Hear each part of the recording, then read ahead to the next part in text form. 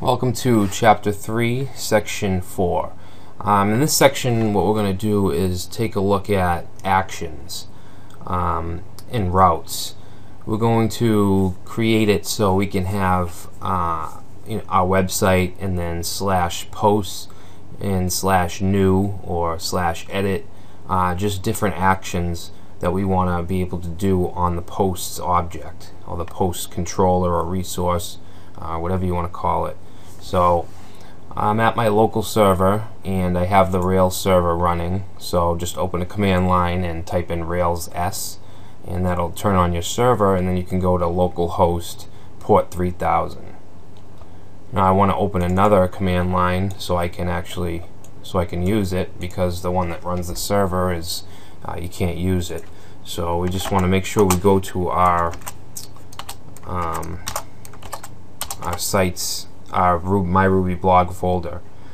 Now I don't know why, but for some reason with this command line, if I try to go to sites, My Ruby blog, all like this on one line, it doesn't let me, and it looks like it's not putting the slashes in here, and I'm not sure why. So on Windows and using Rails installer, which we are, you have to just go to sites first and then just change the directory to My Ruby blog.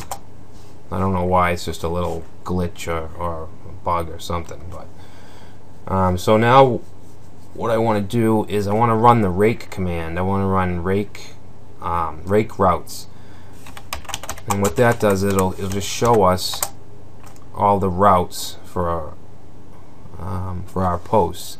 You'll see we have home index is our home page, and posts index is the default page for posts. So if you just go to our website /posts, that's the index page, just like any other index is usually your home page on any kind of website. And then we have the create. We have create and we have new, and there's a difference between them. New will allow us to go to post /new, and it will be a form to create a new post.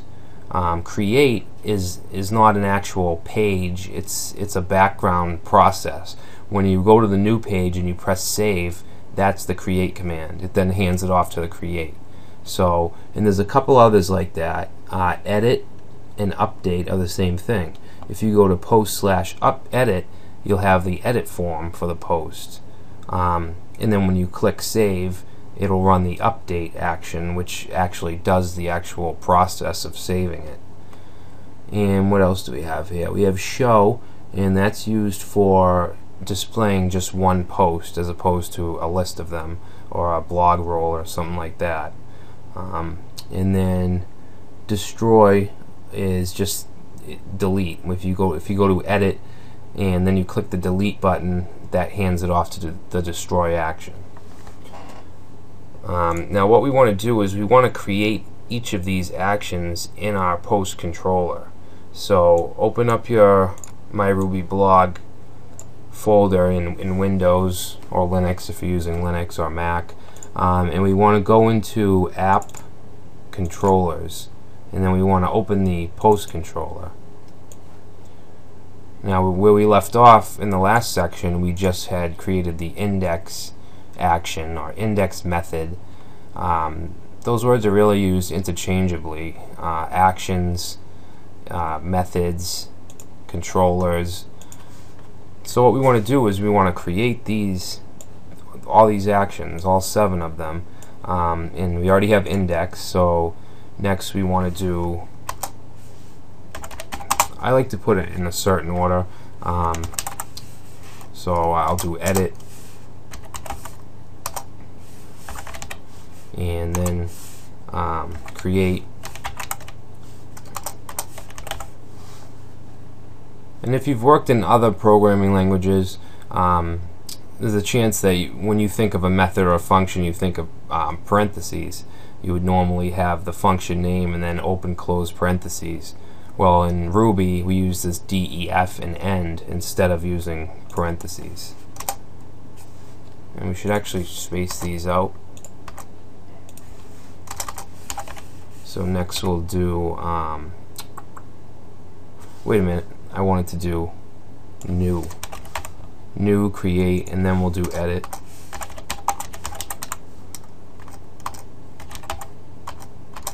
And then update.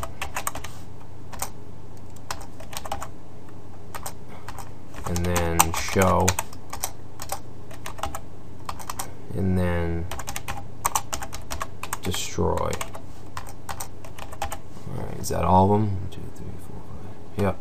Alright, so now we have all our actions for the post controller created.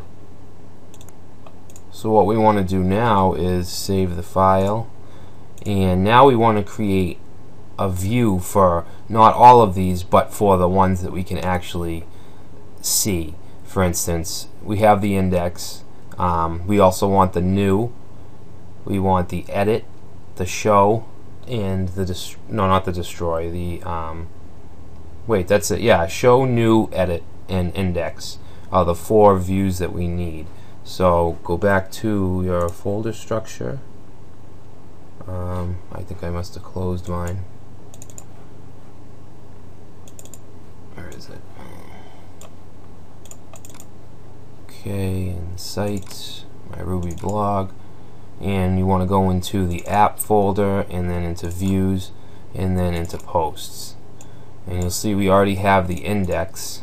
So now I'm going to create, whoop, not a folder. I'm going to create a text document, and I'm going to name this new.index. Not index, sorry, new.html.erb. And ERB just stands for embedded Ruby, which allows us to paste in Ruby code into our HTML code. So now I want to do the edit.html.erb, and finally I want the show view, and this will just show an individual post. Why do I keep writing index? I don't know why. Alright, so that's it for our post views for now. So now that we created the views and we have them specified in the controller, we have the actions in the controller like this, now we should be able to go to posts.new, and it's just a blank page because we have nothing in our view. So what we can do is go back into here, into these views. So we have edit.html, so let's just do an h1 edit post and save that, and then we'll open the new, and we will do h1 add new post, save that, and then go into show. And really this would probably have the h1 tag would probably be the name of the post, which we don't have, so we'll just do sample post, and later on that'll be filled in with dynamic content from the database, from the model. So if we reload this, we have add new post. If we go to edit, we have the name of our post, and then if we go to show, really this wouldn't be, you'd actually have post slash show slash and then the ID number of the post, so it would be something like that, and then it would show the information, the fields from post 12. Okay, so you won't have just post show. So that's we get our routing set up for the post controller. So what else do I want to do here? Oh, I know what I wanted to do. I want to show you how we can create a variable in the controller and display it dynamically in a view. So what I mean is we'll go to index.html.erb where we have this static content here. So what I want to do is replace the content here with a variable from the controller that just grabs it. I'll show you what I mean. So I'm just going to cut this out here, and I want to make sure I'm in the index action, because this is the index view. And what I'm going to do is define a variable, but I'm going to use the @ sign. Okay, and I'm just going to write, we'll just name it content first, and then we'll set it to a string of this paragraph.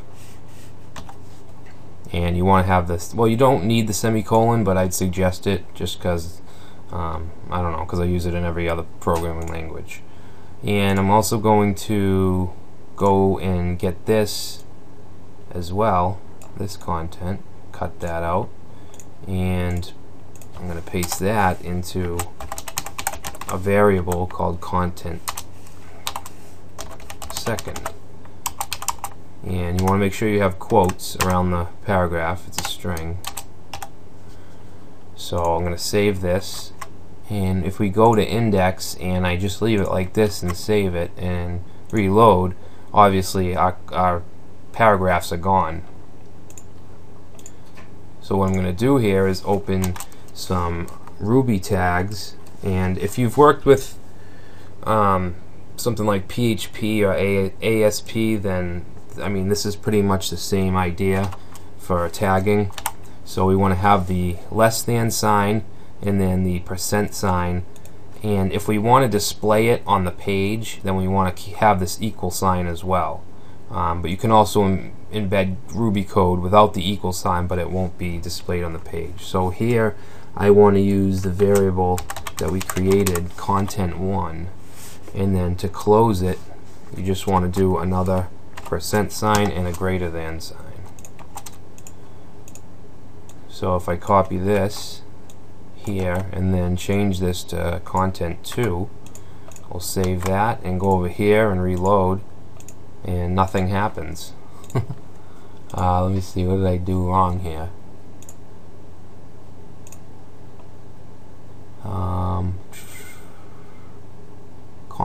Oh, I called it content first and content second. Sorry about that.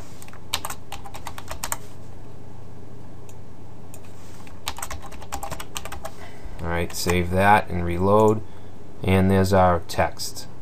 Now ultimately what we're going to do is the variables we create like this are going to be equal to some data from the database. So we're not going to statically put our text in here like this. This will go to a function in the model that will grab the content from the database and put it in the variable, and then we can use the variable embedded in the HTML. So it's kind of simple when you think about it. I mean, the controller gets the data from the model and then passes it to the view. That's basically what we're doing here. So I think that's a good place to stop now. In the next chapter, we're going to be going into the models and how exactly we would get this data from the database.